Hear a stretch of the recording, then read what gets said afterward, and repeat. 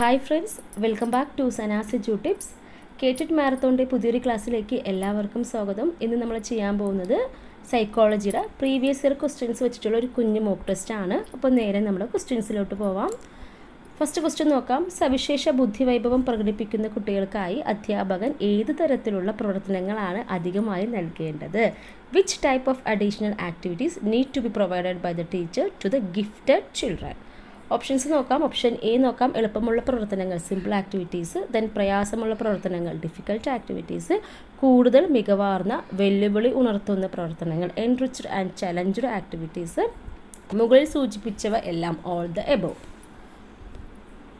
Answer ഏതായിരിക്കും? Gifted ചിൽഡ്രൻസിന് കൊടുക്കേണ്ട activities എങ്ങനെയായിരിക്കണം? കൂടുതൽ മികവാർന്ന വെല്ലുവിളി ഉണർത്തുന്ന പ്രവർത്തനങ്ങൾ എൻറിച്ച്ഡ് ആൻഡ് ചലഞ്ചഡ് ആക്ടിവിറ്റീസ് ആയിരിക്കണം കൊടുക്കേണ്ടത്. ഒരാളുടെ സ്വന്തം ചിന്തയെക്കുറിച്ചുള്ള ചിന്തയെ പറയുന്നത് thinking about one's own thinking is called cognition, dual cognition, mega cognition and meta cognition. Thinking about one's own thinking എന്ന് പറയും നമ്മൾ മെറ്റാ കൊഗ്നിഷൻ എന്നാണ് പറയുക അല്ലേ? Meta cognition. അടുത്ത ക്വസ്റ്റ്യൻ നോക്കാം. സ്കീമ എന്ന വൈജ്ഞാനിക ഘടന രൂപം കൊള്ളുന്നത് പഠിതാവ് നേടുന്ന അറിവുകളും അനുഭവങ്ങളും രണ്ട് പൂരക സമ്പ്രദായങ്ങളിലൂടെ രൂപപ്പെട്ട് വികസിച്ചതാണെന്ന് യങ് പിയാഷെ അഭിപ്രായപ്പെട്ടത്. ആ രണ്ട് സമ്പ്രദായങ്ങൾ ഏവ? അതായത് ജീൻ പിയാഷെ, ഇവിടെ ജീൻ പിയാഷെ എന്നാണ്. Gene പിയാഷെ opinion that schemas R concepts which evolve and develop through two complementary systems. Name those two systems. Options നോക്കാം. സംസ്ഥാപനം and അസന്തുലനം, accommodation and ഡിസ്ഇക്വിലിബ്രിയം. സംസ്ഥാപനം and സന്തുലനം, accommodation and equilibrium. സ്വാംശീകരണം and സംസ്ഥാപനം, assimilation and accommodation. സ്വാംശീകരണം and സന്തുലനം, assimilation and equilibrium.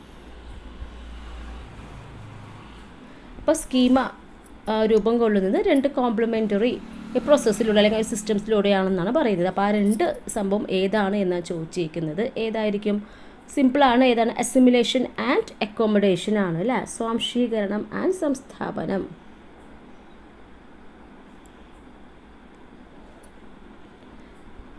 Next question നോക്കാം. ഫ്രോയിഡിൻ്റെ അഭിപ്രായത്തിൽ ഏത് വ്യക്തിത്വ ഘടനയാണ് സന്തോഷ തത്വത്തിൽ അധിഷ്ഠിതമായി പ്രവർത്തിക്കുന്നത്? According to fraud, the structure of personality that acts on pleasure principal, super ego, ego, ഇത്ത് and libido. അപ്പോൾ pleasure principle follow ചെയ്യുന്ന പേഴ്സണാലിറ്റി സ്ട്രക്ചർ ഏതാണ്?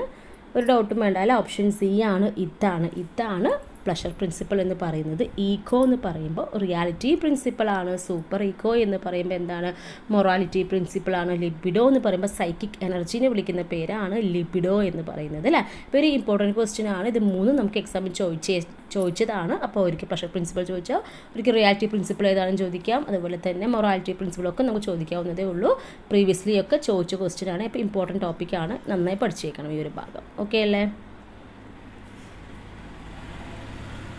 നെക്സ്റ്റ് ക്വസ്റ്റ്യൻ നോക്കാം. റീത്തിയുടെ ബുദ്ധിയെ വിശേഷിപ്പിച്ചിരിക്കുന്നത് ശരീരചലനപരം, ബോഡിയിലെ കിനസ്തെറ്റിക് എന്നാണ്. ഏത് ബുദ്ധി സിദ്ധാന്തമാണ് ഇവിടെ സൂചിപ്പിച്ചിരിക്കുന്നത്? റിതാസ് intelligence is described at ബോഡിയിലെ kinaesthetic. Which theory of intelligence is referred to here? പൊതുബുദ്ധി സംബന്ധിച്ച സിദ്ധാന്തം, തിയറി ഓഫ് ജനറൽ ഇൻ്റലിജൻസ്. ബഹുമുഖ ബുദ്ധി സിദ്ധാന്തം, theory of multiple intelligence. Triarchic ബുദ്ധി സിദ്ധാന്തം, triarchic theory of intelligence. Then വൈകാരിക ബുദ്ധി സിദ്ധാന്തം, തിയറി ഓഫ് ഇമോഷണൽ ഇൻ്റലിജൻസ്.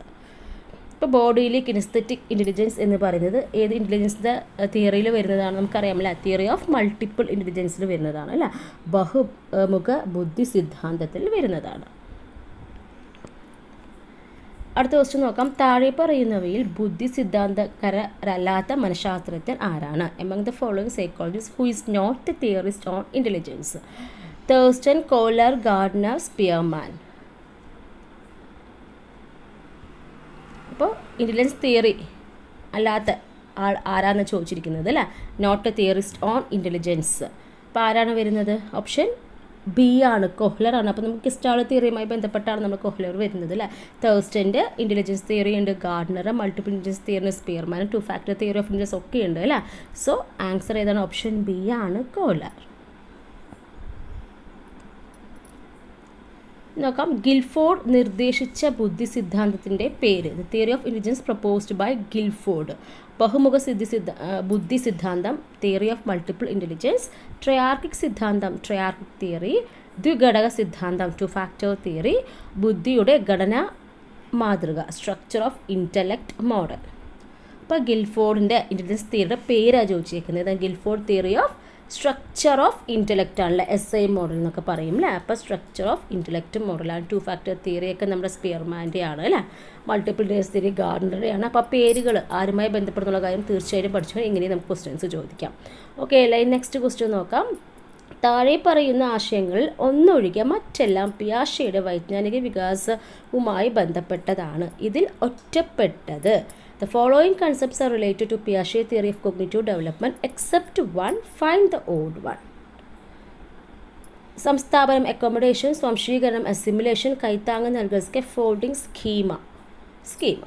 അപ്പോൾ പിയാഷെയുടെ കോഗ്നിറ്റീവ് ഡെവലപ്മെൻറ്റ് തിയറിയിൽ വരുന്ന കുറച്ച് കൺസെപ്റ്റാണ് താഴെ തന്നത്. ഇല്ല 3 എണ്ണം. ഒന്ന് ഓഡ് വൺ ഉണ്ട് അല്ലേ. ഏതാണ് നമുക്കറിയാം, അസിമിലേഷൻ, അക്കോമഡേഷൻ, സ്കീമ ഒക്കെ എന്താണ് പിയാഷെയുടെ തിയറിയിൽ വരുന്നതാണ്. സോ ഓഡ് വൺ ഏതാണ്? കൈത്താങ്ങ് നൽകൽ, ദാറ്റ് ഈസ് സ്കഫോൾഡിംഗ് ആണ് ഓഡ് വൺ വരുന്നത് അല്ലേ. ഇനി അടുത്ത ക്വസ്റ്റ്യൻ നോക്കാം. അപ്പർ പ്രൈമറി സ്കൂൾ വിദ്യാർത്ഥിനിയായ റാണിക്ക് പഠിക്കുമ്പോൾ ചർച്ചകളും സംഘപ്രവർത്തനങ്ങളും നടത്തുന്നത് മെച്ചമാണെന്ന് കാണുന്നു. അവൾ ഏത് ബുദ്ധിയിൽ മേൽക്കൈ കാണിക്കുന്നു? റാണി, an upper primary school student, can learn and perform better through group works and discussion method.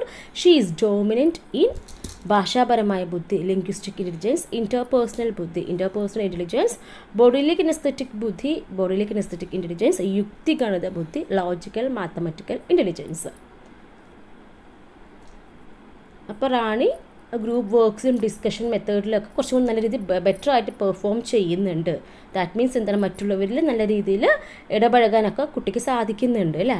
അപ്പോൾ അവിടെ എന്തായിരിക്കും വരിക? ഇൻ്റർപേഴ്സണൽ ഇൻ്റലിജൻസ് ആണ് വരിക അല്ലേ. Interpersonal intelligence. നെക്സ്റ്റ് നോക്കാം. ഒരു ഇൻക്ലൂസീവ് ക്ലാസ് മുറിയിൽ കാഴ്ച വൈകല്യമുള്ള കുട്ടിയുടെ വിജയം ഉറപ്പാക്കാൻ സഹായിക്കുന്നത്. The success of the visually impaired children in inclusive setting depends on his mastery over curricular നൈപുണികൾ, curricular skills, co curricular നൈപുണികൾ, co curricular skills, extra curricular നൈപുണികൾ, extra curricular skills, plus curricular നൈപുണികൾ, plus curricular skills. അപ്പോൾ visually impaired ആയിട്ടുള്ള ചിൽഡ്രൻസിന് അവർക്ക് വേണ്ടത് ഏത് സ്കിൽസാണ് നമ്മൾ പറയേണ്ടത്? അപ്പോൾ option D ആണ്, plus curricular skills. അപ്പോൾ ബ്രെയിലി സിസ്റ്റം, എബാക്കസ് പോലുള്ള സംഭവങ്ങളൊക്കെ അങ്ങനത്തുള്ള ബേസിക് ആയിട്ടുള്ള നോളജൊക്കെ വരുന്നത് ഈ പറഞ്ഞ പോലെ ബ്ലൈൻഡ് ആയിട്ടുള്ള അല്ലെങ്കിൽ ഈ പറഞ്ഞ വിഷ്വലി ഇംപയർഡ് ആയിട്ടുള്ള കുട്ടികൾക്ക് വരുന്നത് പ്ലസ് കരിക്കുലർ പറയുന്ന മേഖലയാണ്. സോ പ്ലസ് കരിക്കുലർ സ്കിൽസ് ആയിരിക്കും വേണ്ടത് കേട്ടോ. Plus curricular നൈപുണികളാണ്. ഓക്കെ ആണല്ലോ. അപ്പോൾ 10 ക്വസ്റ്റ്യൻസ് ആയിരുന്നു നമ്മൾ ഡിസ്കസ് ചെയ്തത്. നല്ല നല്ല ചോദ്യങ്ങളായിരുന്നു എന്ന് വിശ്വസിക്കുന്നു. അപ്പോൾ നിങ്ങൾക്ക് എത്ര മാർക്ക് കിട്ടി എന്നുള്ള കാര്യം കമൻറ്റ് ചെയ്യുക. ഈ ഒരു ക്ലാസ് നിങ്ങൾക്ക് യൂസ്ഫുൾ ആയെങ്കിൽ നിങ്ങളുടെ കൂട്ടുകാർക്കെല്ലാം ഷെയർ ചെയ്ത് സപ്പോർട്ട് ചെയ്യുക. അതുപോലെ തന്നെ KTETൻ്റെ സൈക്കോളജി സിലബസ് ബേസ്ഡ് ക്ലാസ്സസ് നമ്മൾ ഓൾറെഡി ചെയ്തിട്ടുണ്ട്. നിങ്ങൾ പ്ലേലിസ്റ്റ് നോക്കുക. ടീച്ചിങ് ആപ്റ്റിറ്റ്യൂഡ് ആയിക്കോട്ടെ, അതുപോലെ തന്നെ പ്രാക്ടീസ് സെഷൻ എല്ലാം തന്നെ നമ്മൾ ചെയ്തിട്ടുണ്ട്. അതൊക്കെ ഒന്ന് പ്ലേലിസ്റ്റിൽ പോയി ചെക്ക് ചെയ്യുക. ഇഷ്ടപ്പെട്ട ഒന്ന് ലൈക്ക് ചെയ്യാൻ മറക്കരുത്. കൂട്ടുകാർക്കെല്ലാം ഷെയർ ചെയ്ത് സപ്പോർട്ട് ചെയ്യുക. Keep watching all. Thank you.